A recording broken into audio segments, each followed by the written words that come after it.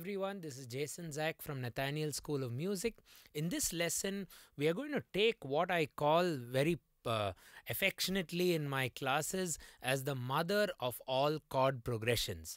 Now, the mother of chord progressions is there in a few songs. You will find it a lot in this Canon song, or the wedding song, as I like to call it. That sort of a song. And then Maroon 5 have copied it in their song Memories. I don't know why they copied it almost down to the nearest note. It's a bit scary how these things are allowed these days. But anyway, so we are going to take the Pachelbel Canon chord progression, as I'm calling it. Johann Pachelbel is the original composer. Do check his music out. He's an amazing orchestral composer.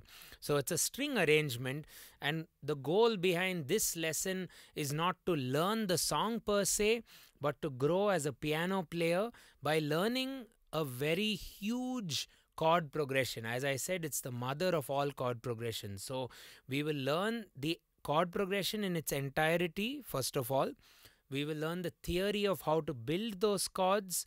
We will learn how to form chord inversions, which are super important for piano players as well as composers, arrangers, and so on. And lastly, in the lesson, we are going to learn how to play it in an arpeggiated way using a very interesting arpeggio technique, which I'd like to call as a melodic arpeggio technique, to bring out the melody from the original song or any song which you're going to play in the future, and also arpeggiated. So it's going to be arpeggio and melody in one hand. So do stay tuned till the very end. Get your keyboards out. And there are also supplementing notes which will carry all the inversions and everything which is presented very neatly for you to follow. Those notations will be available on our Patreon page, patreon.com/JasonZach. It also gives you a place to support our channel and help us grow from strength to strength. And if you haven't already, it'll be great if you could hit that subscribe button, turn on the bell icon for regular notifications. And without any further chatter, let's get started. So I'm going to take D major, the original scale for the Pachelbel Canon song, and let me guide you through the chords. First of all, it's D major, A major, B minor, F sharp minor, G major, D major, then G major, but what we do in the original is E minor over G. I'll talk about that shortly. And then A major. So again, repeating: D major, A major, B minor, F sharp minor, G major, D major, G major, or else E minor with a G bass, and A major. And let's look at that from a functional harmony perspective. That would be what degree or which scale degree do these chords fall under. So that's your 1 chord. Remember, just to recap, in a major scale, the 1, the 4 and the 5s are all going to form major chords, while the 2, the 3 and the 6th degree will form minor chords, and the 7th will be a diminished chord, which I guess we seldom use, at least the music I've heard in my time. So you go D, which is the 1 chord, A, which is the 5 chord, B minor, which is the 6 minor, also known as the relative minor, and then F sharp minor, which is the 3 minor, G, which is the 4, and then the D, coming back to D, which is the 1, and then G, which is the 4 again, or you could do E minor, which is the 2 minor, and then A major. I like to play E minor because it adds something or makes this chord progression to be a very good study for practicing chords of a particular key or scale. If you look at this, it's all the 1, 4s and the 5s, the major chords are taken up, are all covered rather. D, G and A are all used. Then you'll have E minor, F sharp minor and B minor. All the 3 minor chords are also used. So it's a nice way to practice or gang up all your chords together and put it together into a very beautiful, pleasant, catchy chord progression. Hence I called it the mother of all chord progressions, because almost all the other chord progressions, if you take a subset of what we just saw, it's going to be there in almost all the pop songs out there, or rock songs, or country songs, or gospel songs, whichever genre. So if you think about it, D, A, B minor, G, there you have it. You have your famous 1-5-6-4 progression, or D, A, F sharp, A. Again, very common, right? D, B, G, A. That's 1, 6, 4, 5 is a subset of the mother progression. D, A, B minor, G. Again, 1-5-6-4, very popular. Again, part of the mother. Okay. D, B minor, E minor, which is your 2. A major. These are all subsets. Even the 2-5-1 is there. So it's well worth learning this progression in its entirety. Okay, so let's recap the chords now. D major, A major, B minor, F sharp minor, G major, D major, E minor. I'm doing E minor. In the original, it's actually E minor over G bass. So that's what we call as a slash chord. A slash chord is a triad played in the upper register, or in simple words, your right hand, and in your left hand you'll be playing a different bass note. That's E minor over G, and then A major over A.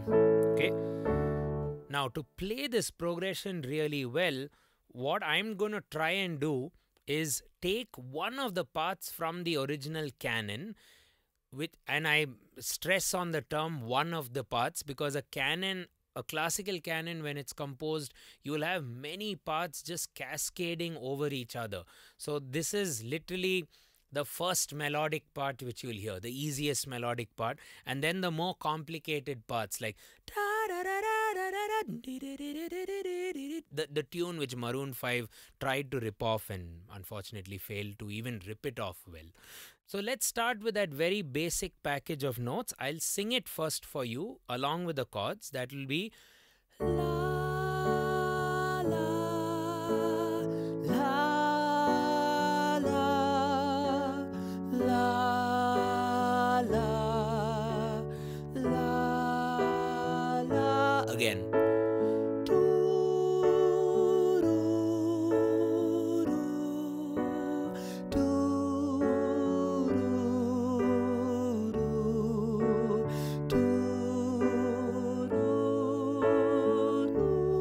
That's your loop. Now, each of the notes which I sang right now are part of the triad. So if I sing doo, that is the third note, or the middle note, or the major third of the D major chord. So since it's the soprano part, or the catchy part played by the violin player, you would want to sneak it up top or project it up top, so that the soprano part is heard by the listener. So that in order to do that, you have to invert your chord. So D major, as we probably know, has all its inversions. And I would encourage you, when you're figuring out the inversions, write the triad, write all the available triads by their notes, D, F sharp, A, but go one step further, write it in a circle. So by writing it in a circle, you have the three shapes available for you right there. All you need to do is write it in a circle and count clockwise. So it will be D, F sharp, A, F sharp, A, D, F sharp. So you have your root position, D, F sharp, A, F sharp, A, D, which is your first inversion, A, D, F sharp, which is your second inversion. Now, which inversion should you play to keep F sharp on the top? You would want to perhaps play your second inversion, because the second inversion carries the soprano note which we are targeting on top. So F sharp, so that's D major in its second inversion. What's the second note I'm singing? La. And what is that note? That's an E. And my chord is A major, so how do I play A major with E on the top? In the root position. So that'll be la, again la la. So, and it's also nice on the ear because it provides for some great voice leading. La, la. And let's journey forward. So the next two notes are la la. So la over B minor. So we are sticking D on top, and we thus have to invert B minor again in its second inversion in order to play the D up top. So la la, E on top, D with a B minor with a D on top, and then C sharp with F sharp minor as the chord. 2 is the root F sharp minor and the C sharp on the top. Okay, so the 4 chords again, which are 4 out of the 8, which is a huge progression. Lot of fun. La, D major, La, A major, La, B minor, La, F sharp minor again. La, D major, La, A major, inverted to get that E on top, La, inverted to get the D on the top, La, inverted to get the C sharp on the top. So you can also look at the journey of the melody notes to go down, and the bass notes of the chord don't really get affected. It's da da da da. So the bass plays the root or the true roots of the chords. So it's only the melody on the top, la la la la, which I'm proposing to play with the inversion of the chord such that the top note of the melody stays its ground and is the soprano or the most catchy sound for the listener's ear. La, la, that's E on the top, La, D, La, C sharp. Now let's journey forward. We are going down again. So La, that's B on the top with G major. That's the G major chord with the B on the top. La, la, la, la. That's a 4 going to 1. That itself is a very common cadence. We call it the plagal cadence or the amen cadence in church music. So, la, B on the top, A on the top. One more time. B on the top, A on the top. But the chords are G major, D major, G major, D major. Okay? La, la. And now, la, that's E minor with a B on top. So it's your root shape. La, la. Back to A major. But A major is now going to be played in a different inversion, not the old inversion which we did earlier in the progression. We want C sharp on the top, so invert A major with E, A, C sharp, keeping C sharp on the top. Now all this is written down for you. You can grab a copy of the notes on Patreon. It's just $5 a month for not only this, everything we've done in the past and what we are going to do in the future. As long as you are part of our channel, you'll keep getting the notes for all the lessons which we do on our YouTube page. So, a whole thing again, the 8 chord progression. I'm going to sing the melody note up top, and I'm going to play the bass roots of the chord in the left hand, and my entire right hand has been readjusted or inverted so that the soprano note which I'm singing is on the top register. Let's see how that goes. And let's just do each chord as a semi-breve and count 4 each time. So you get your time to shift between chords. And right after this, I'm going to tell you the fingering to change better. And then we are going to do the arpeggio movement. So do stay tuned. A few more things to learn, but very important stuff. So stay tuned.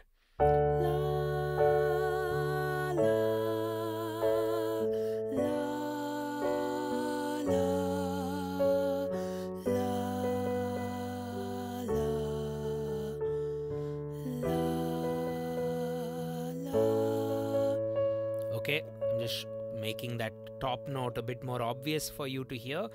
La, F sharp, La, A with E on top, La, B minor with D on the top, La, F sharp minor with C sharp on the top, La, G major with La, B on the top, D major with A on the top, and then E minor with B on the top, A major with C sharp on the top.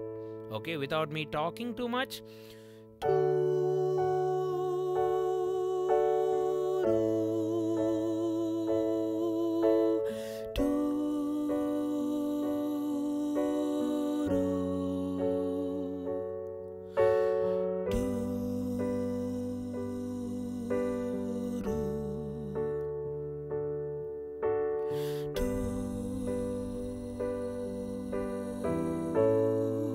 So you could do G, A at the end, or E minor.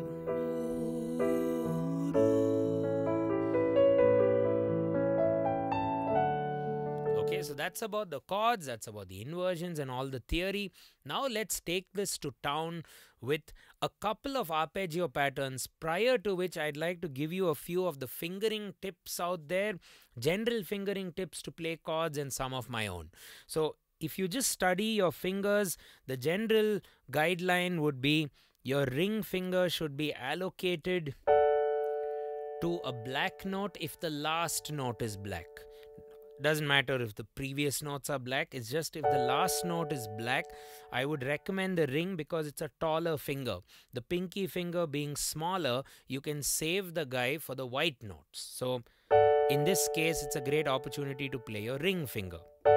So, and you save your middle finger to play the next chord. Now here's the challenge. How do I flip over? So you could actually just flip over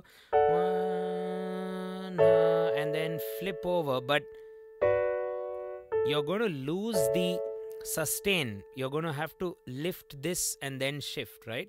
So there are a lot of ways to overcome that. One is obviously with the pedal. 2, 3, 4. But with the pedal, if you don't lift it, it's going to sound bad. All the sounds collide with each other. So it's good to start without pedal and get the fingering absolutely right. So a trick technique would be, it looks, well, some might argue that it doesn't look conventional or it looks a bit unorthodox or ugly, but it doesn't matter because people are going to listen to what you do. They're not going to judge you by seeing you, right? Or at least your fingers. So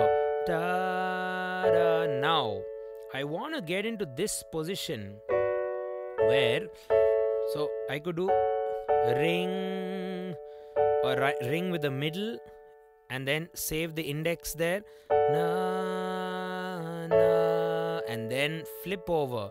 So when I'm flipping over, I can flip even before I shift to the next chord, but I don't want to lose the hold of the chord.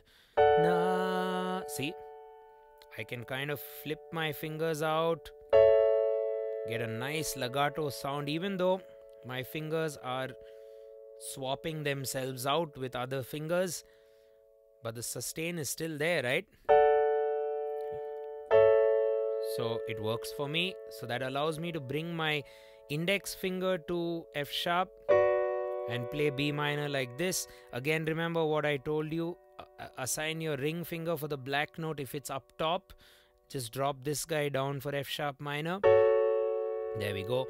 Now for G major, I can just bring back the ring finger here and use the index finger here, and the thumb comes down, and then these two fingers slide down, or the middle finger gets added.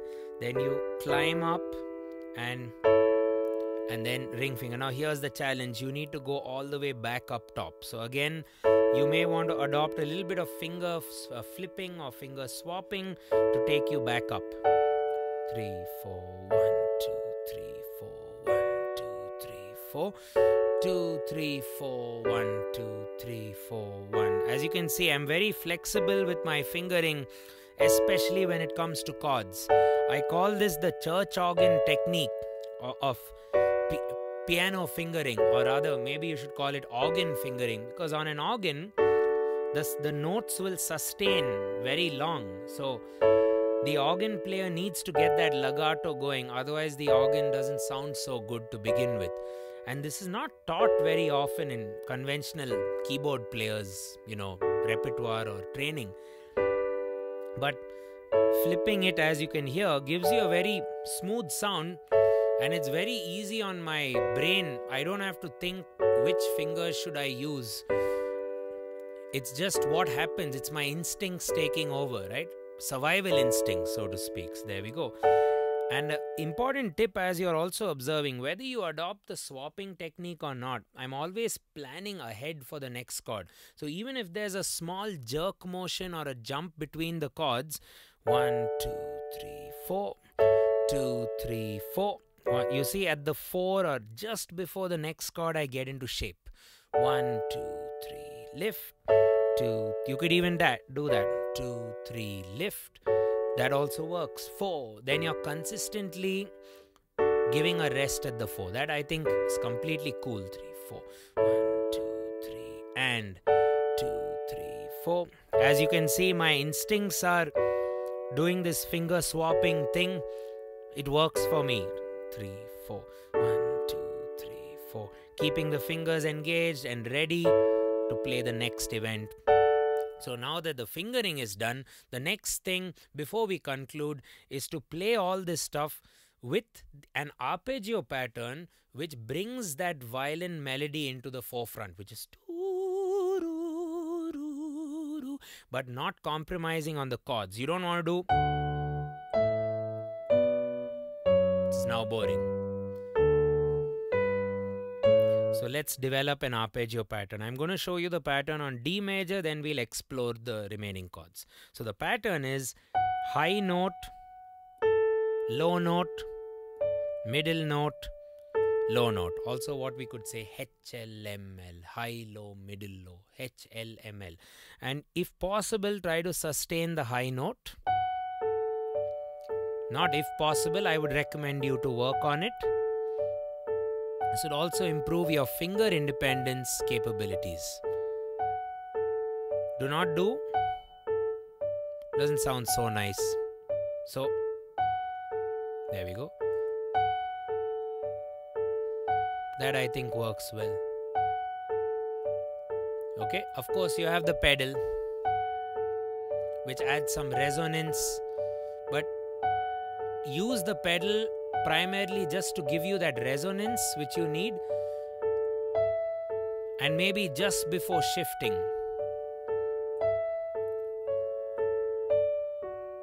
Because it's an arpeggio, your fingering will be a lot more easy to shift because you're not playing it all together.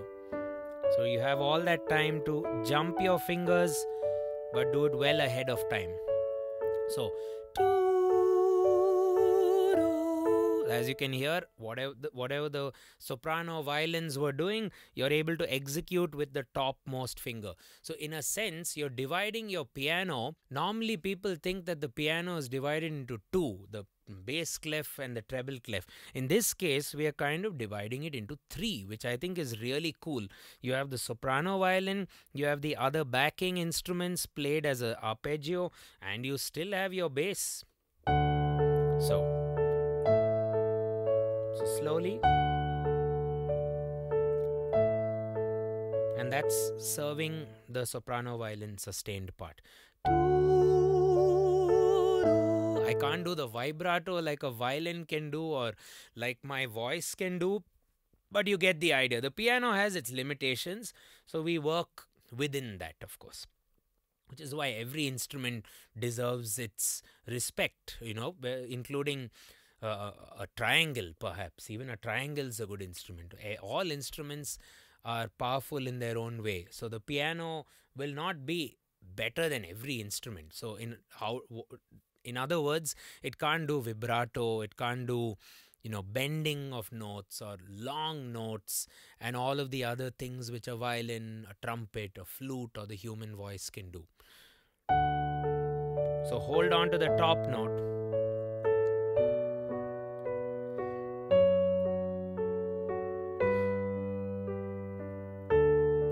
And in my music, I'm playing 8th notes. So I would like to count it as 1 and 2 and 3 and 4 and 1 and 2 and observe how I crossed over to the third chord. 1 and 2 and 4 and even before I press the chord, I've crossed.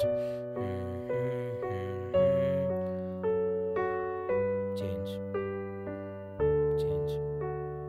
Change. Also using the pedal for additional resonance, but I'm lifting it before each chord. So if you're not sure of lifting, don't use the pedal. D,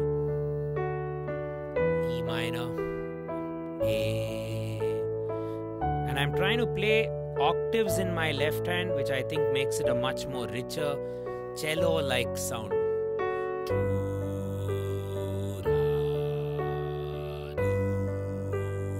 And the soprano.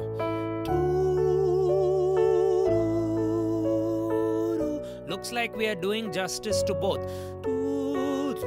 Bass, soprano, G, A, and the soprano. Now you could speed this up and play 16th notes if you wish. Then you just repeat each chord twice. The only challenge I see to this, you're repeating the top soprano twice, which is not the original, isn't it? That's not what's going on in the song. So, what we do?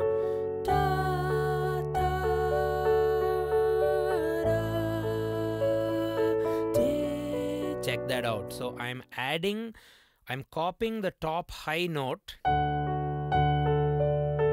and adding it as a lower note, which is the down octave of the high in the same pattern. High, low, middle, low, high, low, middle, low. It's still the high note, but you're playing it in the lower octave. Let's see how that works.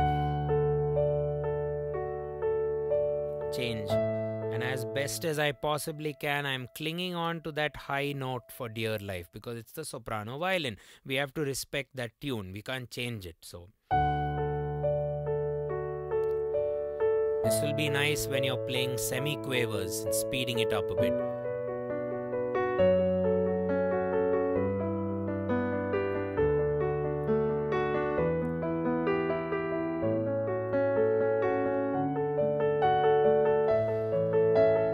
Also do arpeggios in the left hand. Maybe a topic for our next video. This may be a big cup of tea to handle at the moment, but just to give you an idea of what we could do in the future, let us know in the comments if how you'd like to take this forward, and also how you're faring with this existing lesson. Okay, so the left hand can also do some fancy stuff rather than the cello part, which is a bit simple. Okay, so let's just recap what we've done. We've taken the Canon progression, the Pachelbel Canon progression, which I call as the mother of all chord progressions, primarily because all the other pop chord progressions, pop song progressions for years and years and years are just a subset of the mother. So the chords, again, why we call it such an influential chord progression is because all the three major chords are well there. All the three minor chords are there. The three major chords are 1, 4, 5. The three minor chords are 2, 3, 6. Then we learnt it with the correct inversions because we are trying to serve the soprano violin in the top end. Then after we did inversions with the bass roots in the left hand, we then arpeggiated it and brought some energy into the performance. We did quaver arpeggios and semi-quaver arpeggios. So that's about it, guys. Hope you found the lesson useful. The notes are waiting for you on Patreon. That would also help support our channel. And if you'd like to learn music with our school in a very structured manner, you can always consider joining us. We have virtual courses, so you can learn from your house or wherever you're located at. You can also come to one of our centers if you're based in Bengaluru. You can also, well, if the time zones just don't match or if your schedules are a bit erratic and you still want a structured approach to learning the piano, we have a bunch of videos waiting for you at nathanielschool.com under our video courses catalog. So you could look at things like the Everything for Life bundle, which will give you a lot of modules to learn, including books for each of the modules. So hope you have fun learning music with us in the near future, and do let us know what you thought about this lesson. Do consider giving the video a like, hit the subscribe if you haven't already. Cheers, and catch you in the next one.